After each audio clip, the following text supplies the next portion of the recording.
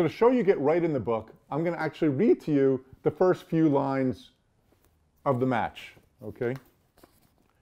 At the age of somewhere between 40 and 42, he didn't know exactly how old he was, Wilde finally found his father.